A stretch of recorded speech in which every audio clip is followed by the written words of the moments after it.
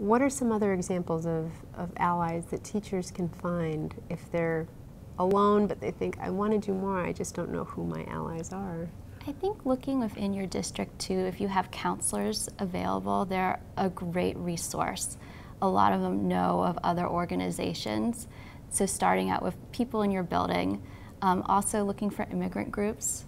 I know organizations like Catholic Charities does a lot of work with immigrants, and they're spread throughout the United States, and finding those local organizations that people go to when they need help.